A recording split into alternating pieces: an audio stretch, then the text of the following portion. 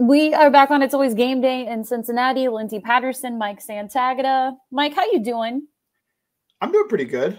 Yeah, I turn 28 tomorrow. By the time people are listening today. We will know that you listen to the podcast. If you wish Mike a happy birthday tomorrow when we post the podcast without even listening to the whole entire clip. So please wish Mike a happy birthday. He does fantastic work over on his Bengals account, Bengals_Sands. Make sure you check it out for draft day. It's Eclipse Day. Did you see it? Total cloud coverage here. I saw it for a little bit, but yeah, mostly no. I'm one of those people, I'm not going to lie. So we, obviously in Cincinnati, we didn't get the whole entire... I was total coverage, but total cloud coverage too. There were places, well, I mean, that's a bummer because it was blue skies here in Cincinnati, but there were other regions if you would drive like in 30 minutes, 40 minutes north or over to Indiana, I'm sure other people had a better image. For me personally, I just looked out the window and I saw it get dark and I thought that was cool. I am the lame person who watched the eclipse. I didn't see the whole entire shebang or anything like that. I didn't have the glasses and I work from home. So I set out. I guess we'll have in 2099 is the next time it'll happen. I thought it was 20 years. Is it 70 years away? I don't know. I think it's only 20 years away. I think you'll have another shot soon. But it'll be cool. It's cool if you were able to check it out and kind of just nice little Monday event that happened for a lot of people. So really cool stuff. But moving on to the NFL draft, we are getting so close and I am so grateful we can finally talk about draft picks 2 weeks from Thursday. We will do more draft position groups from the offensive line, the wide receivers, tight ends, as we move on in the next few shows before we get to draft night. But we decided, I decided, hopefully that was okay, Mike, that we did a mailbag today. Let's get to your Twitter questions. And I will say this, thank you so much for following along, Bengals_Sands at LNDS Patterson. A lot of really great questions, and some of them will move to our topic in the third segment that we were actually going to cover anyways, but I will go ahead and go to our first mailbag question of the day. Favorite second round offensive tackle? Okay, I got to look. I've just started. I'm sorry, guys. It's a big year for me. So okay. I have not hit everything. I've just started my second round offensive tackles. I don't love any of them. I'll be honest. Okay.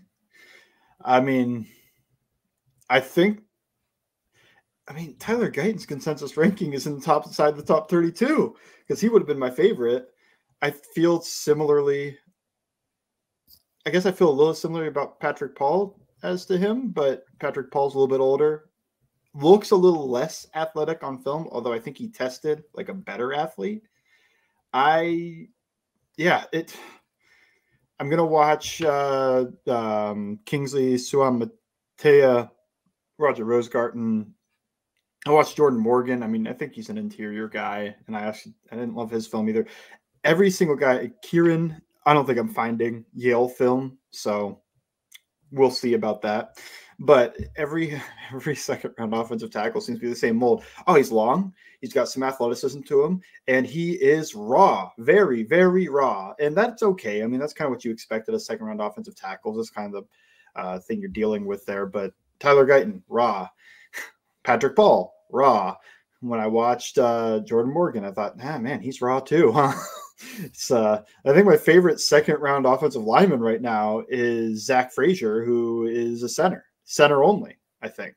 So that's I still have a couple more guys there to watch. I haven't watched Cooper Beebe, Christian Haynes, probably anybody you're thinking of. The only interior guys I've watched are Jackson Powers Johnson and Zach Frazier that played interior last season.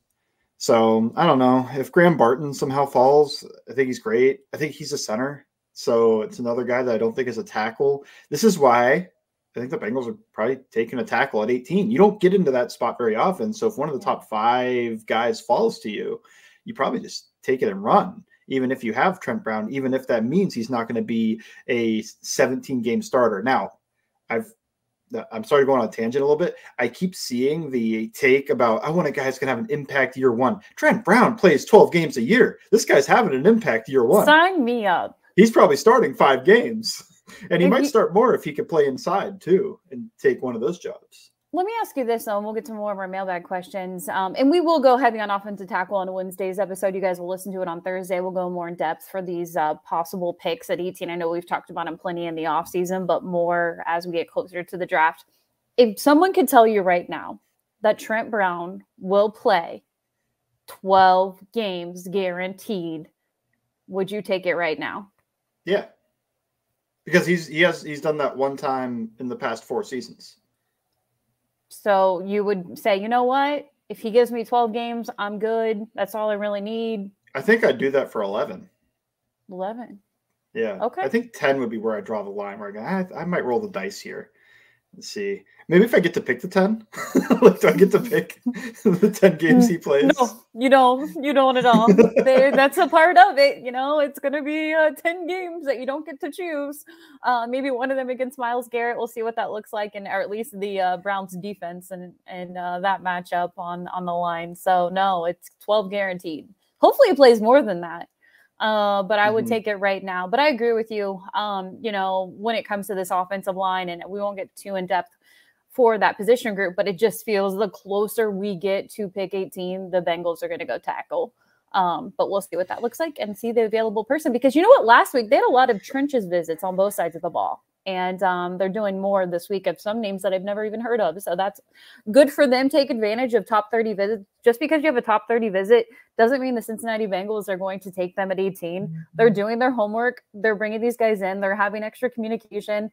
They're doing everything that a front office should do. So we'll see what happens 2 weeks from Thursday. Our next Twitter question, mailbag. Okay, I put this one in here because it was taking over. I know this is so random, but you know what? We've seen enough mock drafts, and we'll have another one next week. Did you watch WrestleMania? And then I have a follow-up to this one. No. Is there still a follow-up? There is. Okay. And you won't be able to answer it, but I wanted to put it on Twitter, and I was nervous about putting it on Twitter because I felt like I was missing out on this huge event called WrestleMania, that I wanted someone to put in NFL terms what it means, what it's like. Obviously it's wrestling. It's a huge event for a lot of people, and if you love it, you love it. There is nothing wrong with that. But you don't watch it, man. I am a little surprised. What, really? I haven't watched wrestling since I think I was like 10. I went to a live event once though. I saw the Undertaker. It was, I know him. Yeah, that's the one guy I might be able to name. But I thought it was sick when I was 10 years old, sitting there just like yelling. They came to Youngstown, Ohio. I went. Don't know why they were there. I don't think they filmed. I think it was like a traveling tour type of thing. But I saw the Undertaker. I thought that was cool when I was 10, and I haven't really watched since. So no, not my thing. I watched the women's college final last night. Ooh, and why was that at 3? What is the NCAA's process? That was at 3, and tonight's game is at 9:20. I know. What is going on? Put it at 7, 8. I will say this. There's two. I mean, I promise we'll get back to our Twitter questions, but I do want to talk about this really quickly about the women's championship and the tip times. I agree with you. Tonight, I'm going to try to stay up, but I probably won't stay up till the very end. Falling asleep at halftime. And UConn's coach is a big Bengals fan, Dan Hurley. We love that. But at the same time, I saw somebody put this on social media, and I could be wrong, and maybe it's a bad take, but I kind of agreed with him. He said 18.7 million people watched the championship. Putting it in the afternoon on a Sunday, perfect. Absolutely perfect. Maybe 7 p.m.?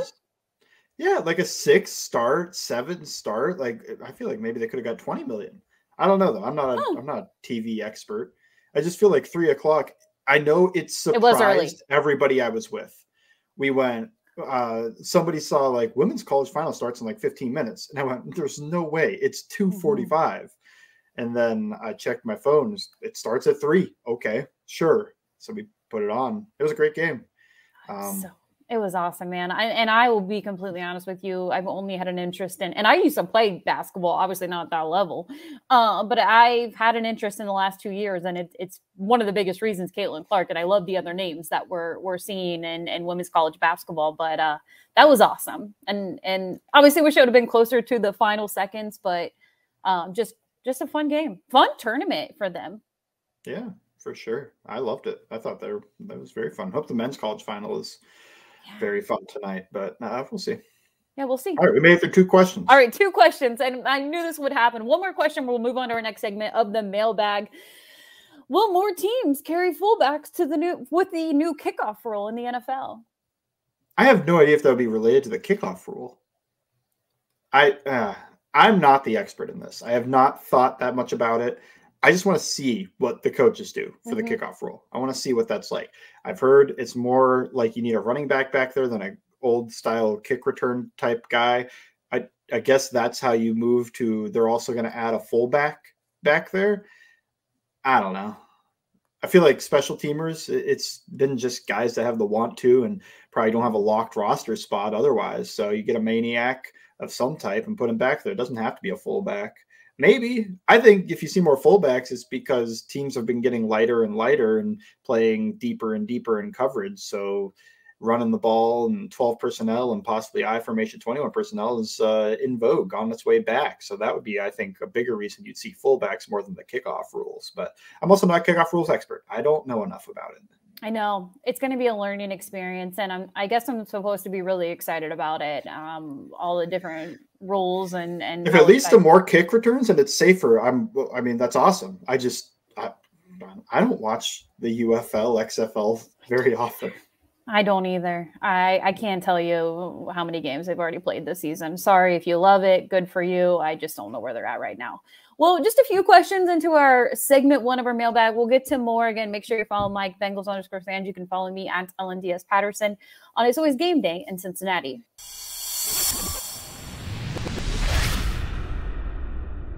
We are back on It's Always Game Day in Cincinnati. Again, great questions. I know a lot of people wanted to talk about a certain player. I'm going to move him to segment 3 when it comes to the NFL draft and the Bengals. We'll take a chance on him, but let's go ahead and get to another Twitter question.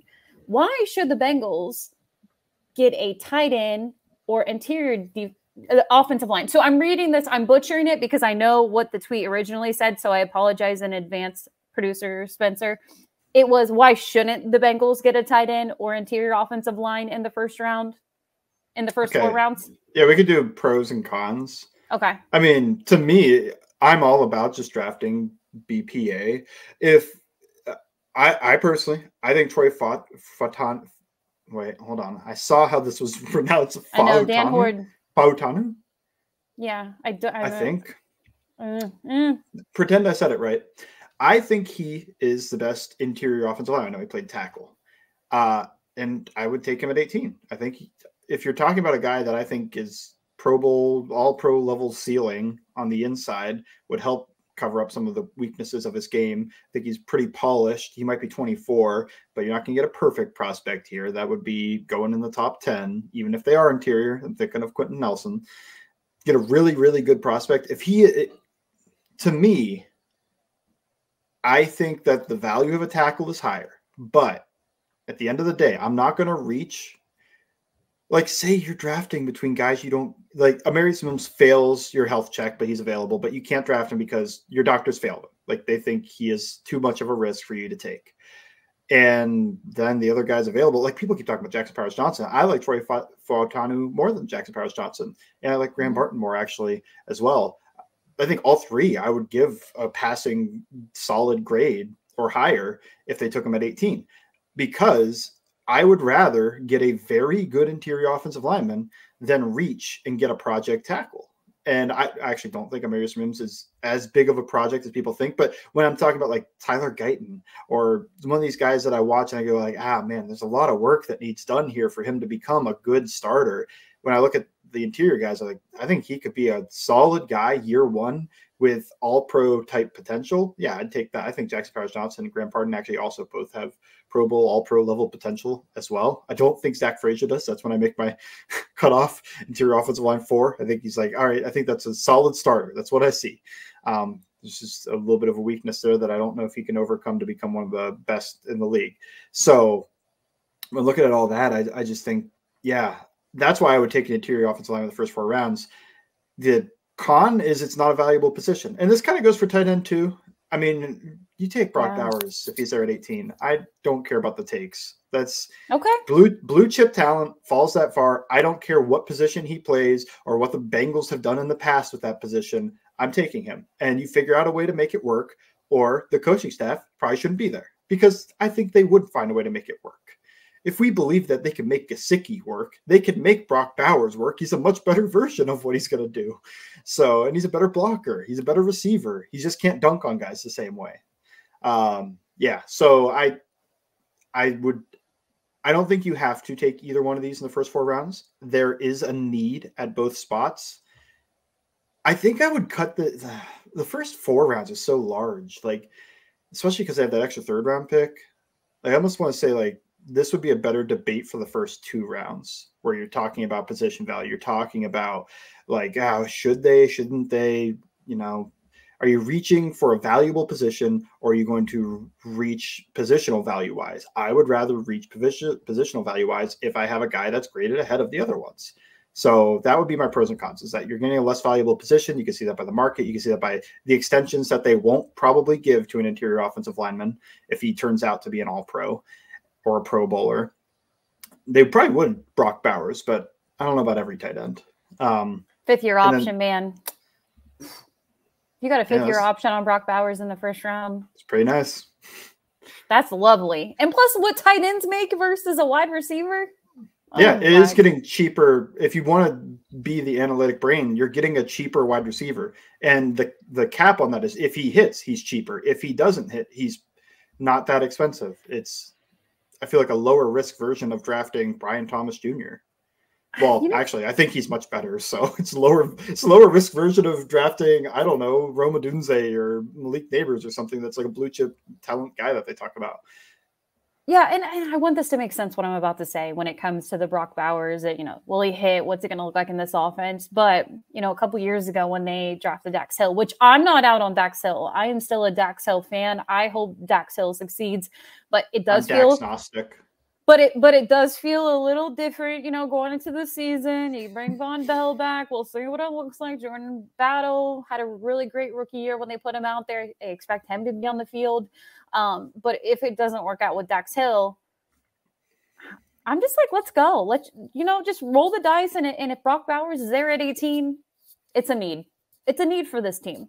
Mm-hmm. And but you're not going to draft because you have Gesicki, who's been on 3 teams in 3 years or whatever. Or no.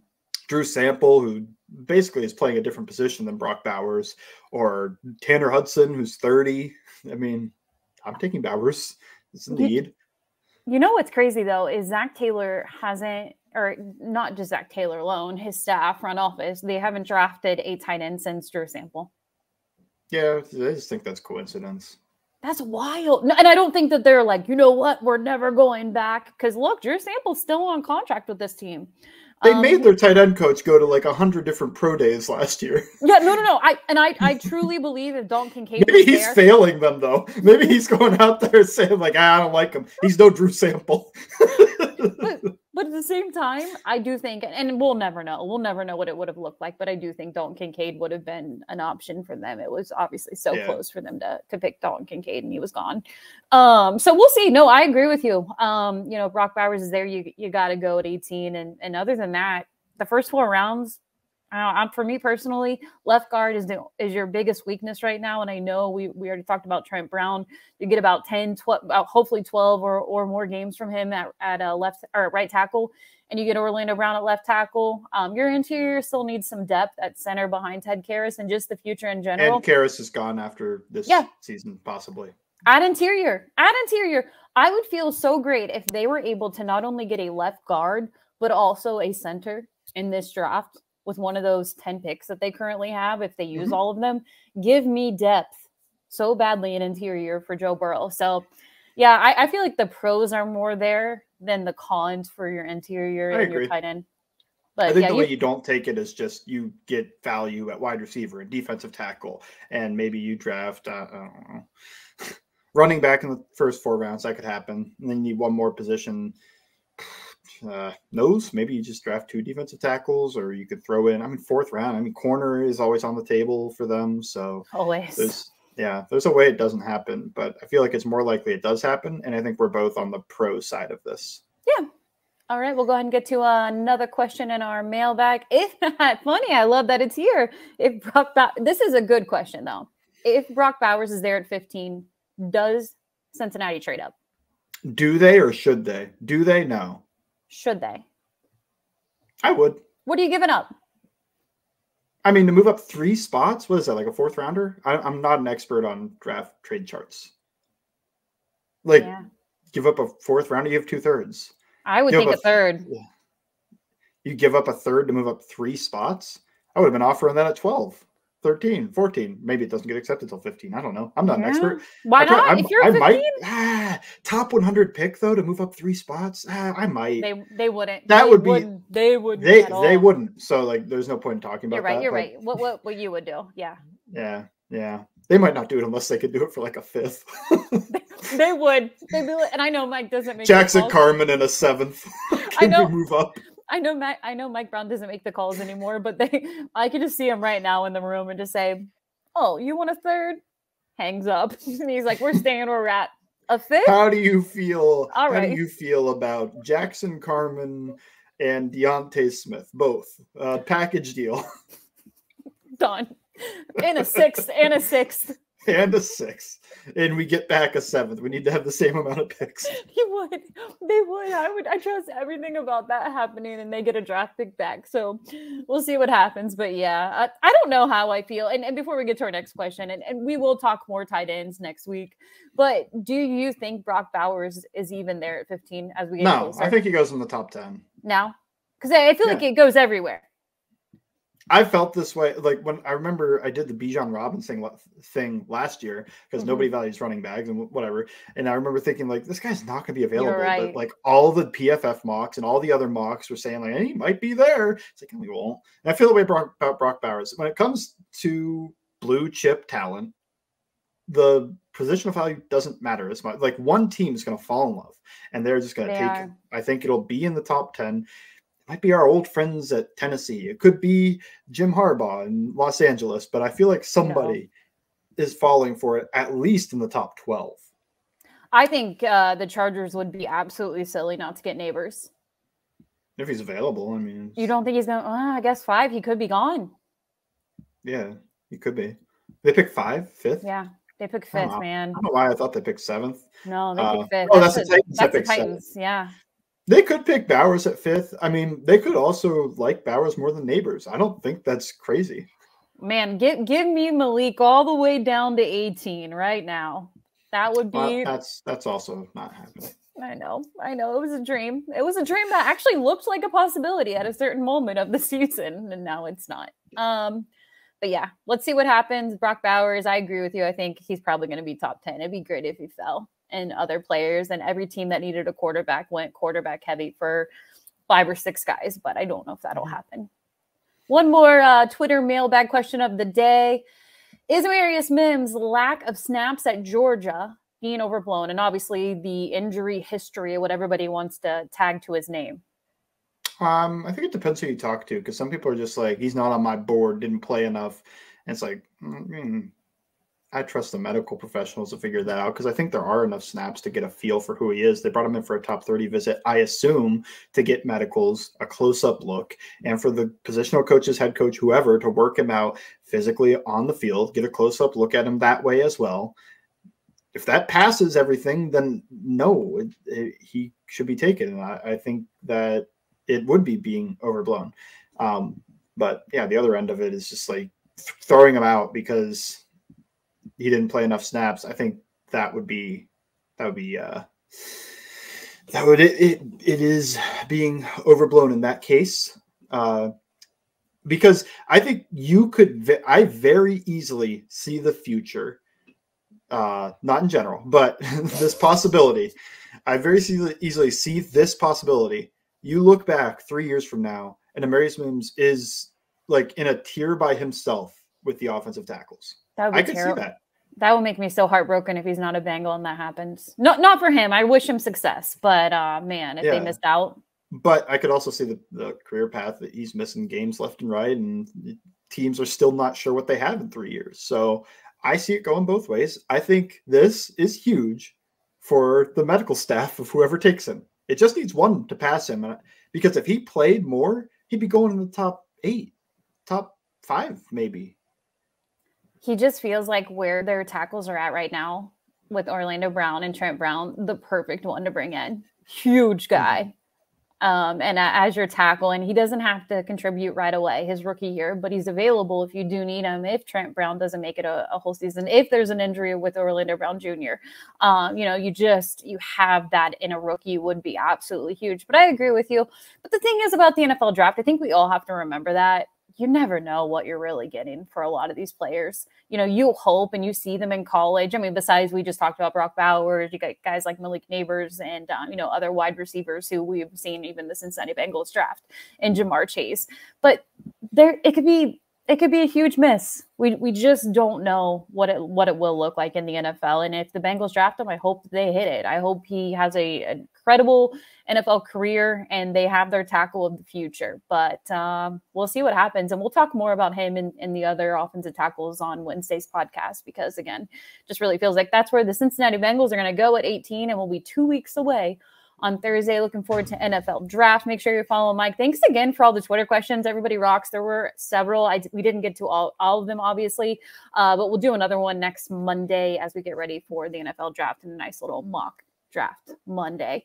One more question, though, I do want to get to in our next segment, because a lot of people were tweeting Mike about this and possible prospect. Do the Cincinnati Bengals go that route, or do they say no? Next on It's Always Game Day in Cincinnati.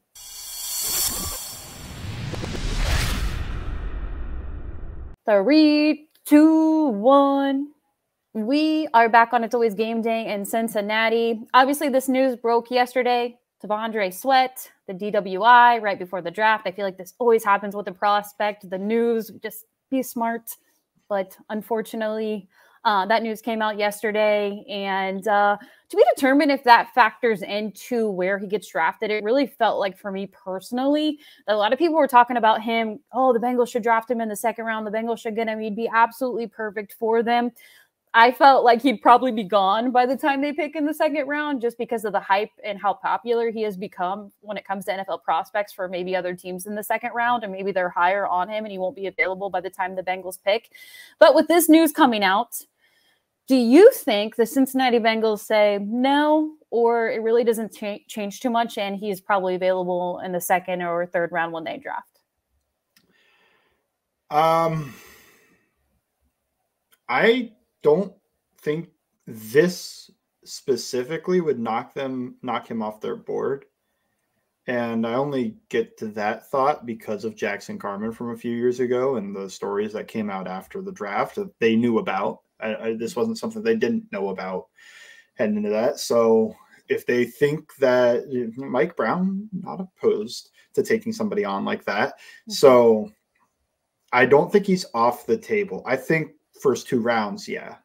Third round, they got 2 picks there. If he's available, maybe. The issue with it comes with they skipped DeJuan Jones last year for weight concerns and off-the-field effort concerns, off-the-field concerns that way. Did they get burned by Jackson Carman, get burned by the LSU nose tackle I can't think of that barely played? Shelvin. Yeah, Tyler Shelvin. Did they get burned enough by Tyler Shelvin and Jackson Carman? Was that the same draft? It was a bad draft. Same draft class. Did they get burned so much by that they won't do it anymore? I don't know.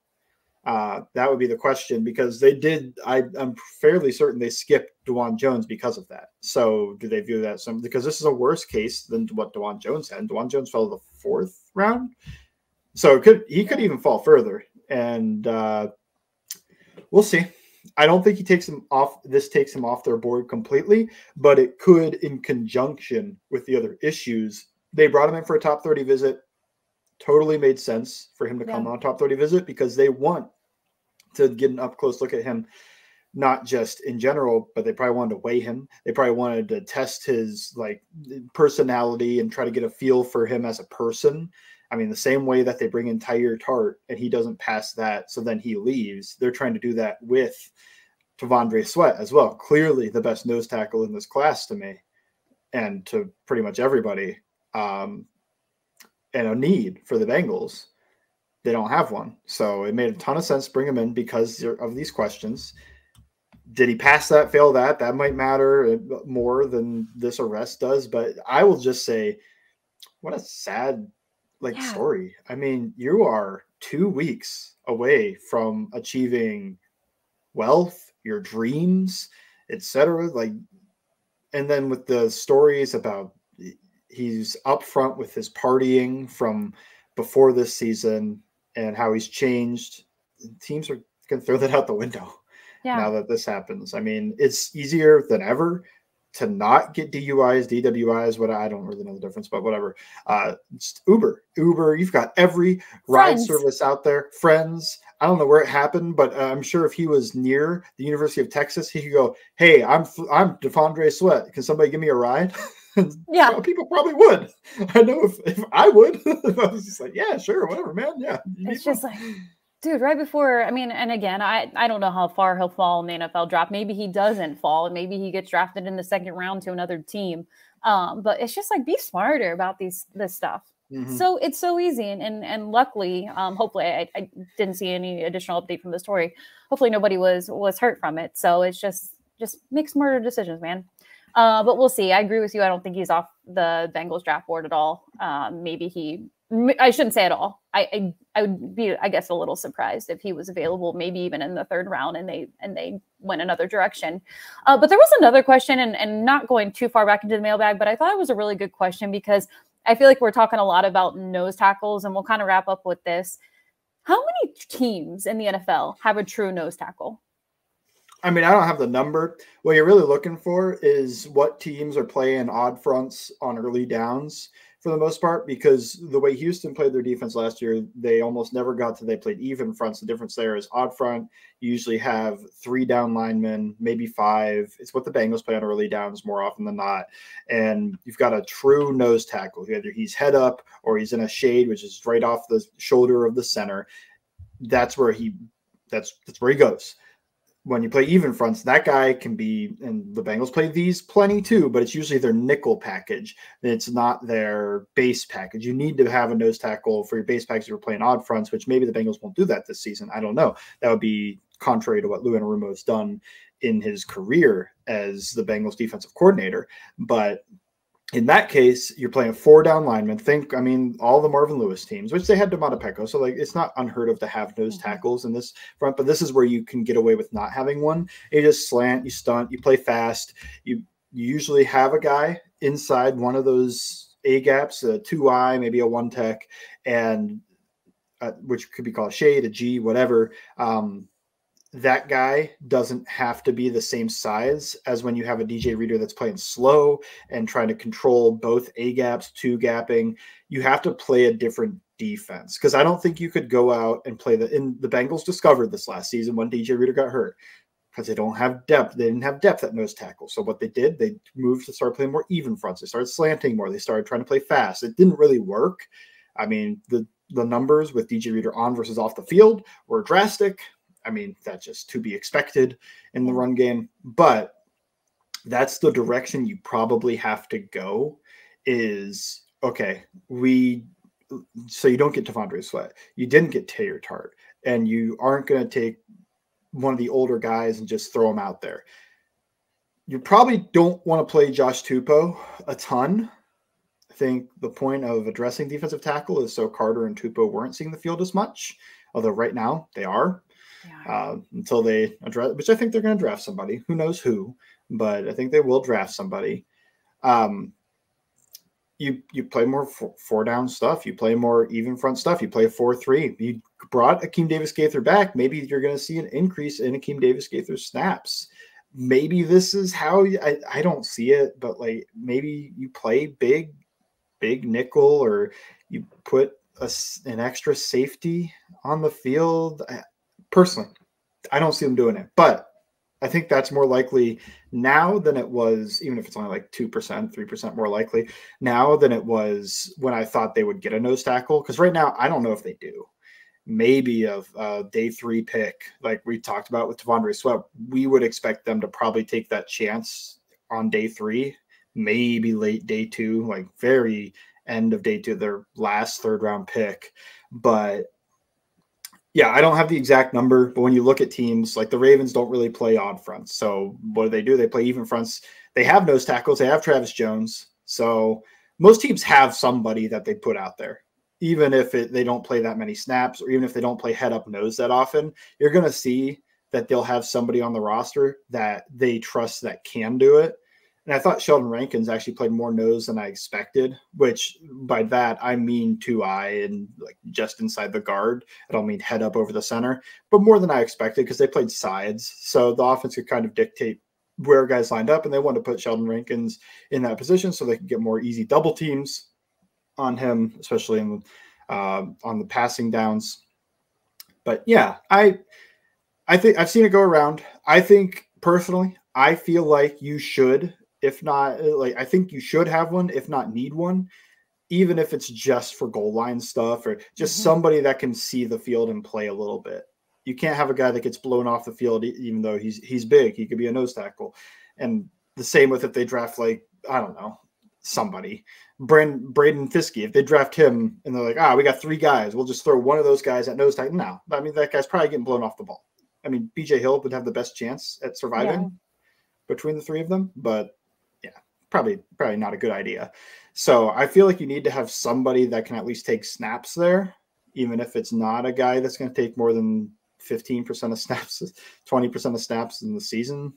But yeah, I mean, there are ways to have a good run defense and not have a nose tackle that sees the field 50, 60% of snaps. Yeah, we'll see what the Cincinnati Bengals do in the draft, but more than likely they will pick one up in the draft to determine TBD where they decide to get their nose tackle. What's going to be up on All Bengals?